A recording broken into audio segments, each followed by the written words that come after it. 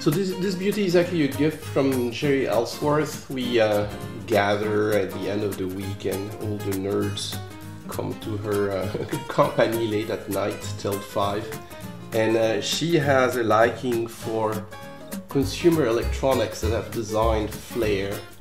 And then she had a whole bunch of those, so we each took one. And the idea that we had to restore ours to working order, which I actually did off camera because I was sick at the time and my voice was terrible, still is. But let me show you the finished product.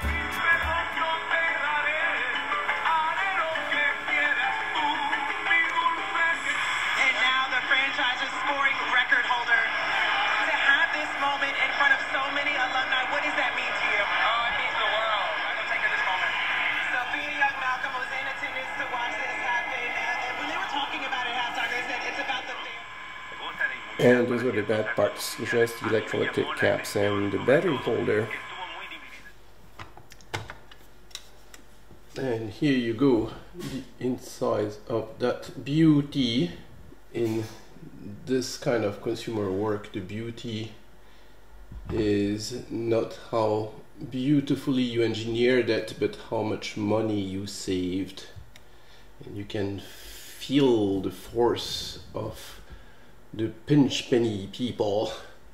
Cable that goes right over. There are some components on the other side of the board.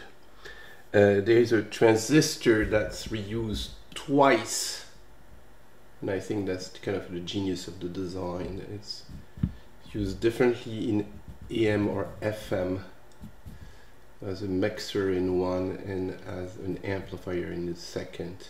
They really crammed everything they could. Must have been quite difficult to fabricate. Entirely manual fabrication, of course. And this one has interesting stuff inside the cover. It has a nice sticker here that tells you it's from December 1962, and it's actually a 9FM-38 model.